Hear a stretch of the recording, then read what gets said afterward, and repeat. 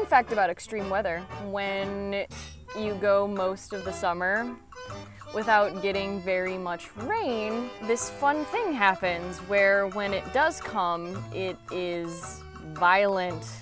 I'm Mother Nature! I'm angry!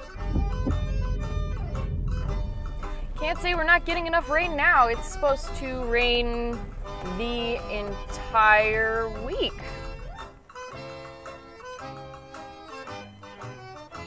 Did anyone else used to personify the droplets of water that come down their window? I was a bored kid with an overactive imagination. Artist! Funny thing about the rain is that it's also serving as a pretty accurate metaphor for how I go about working. I either go through completely dry spells and don't want to do anything, or I get into these bursts where I just want to work constantly, and I don't know how to find balance with this.